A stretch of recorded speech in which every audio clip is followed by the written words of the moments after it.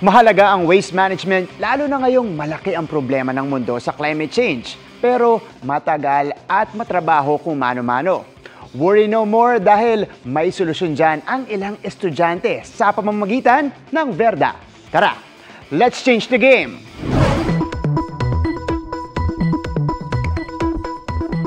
Robot na kayang i-upgrade ang lumang konsepto ng composting?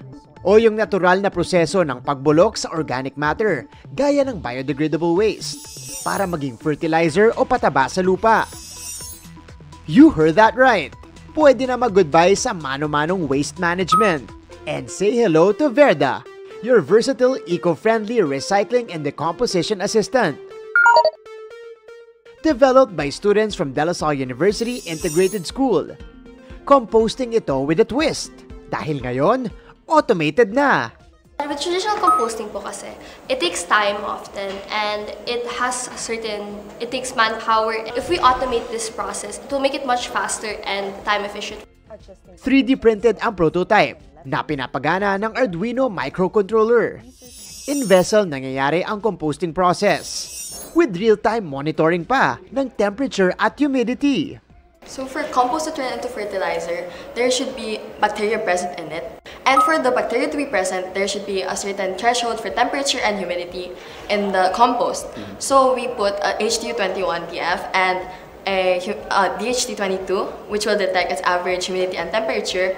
And when it's outside the threshold, the DC motors will automatically spin until its threshold is met. Mga kapuso, itong si VERDA, battery-powered yan. Tapos, nagdi-display siya ng real-time data monitoring na nagpa-flash dito sa maliit na OLED screen. Kaya naka-attach siya dito para matiyak natin yung optimal composting results. Mahalaga ang installed motor ng prototype para maayos na mahalo ang compost materials. The data is real-time and our website also offers interpretation and it will give you advice on how to fix and help your compost.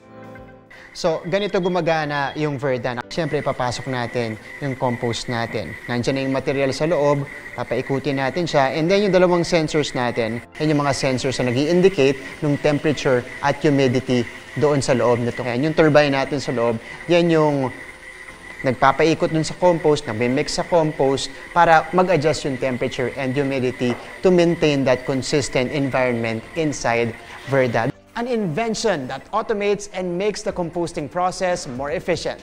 Para sa GMA Integrated News, ako si Martin Javier, changing the game!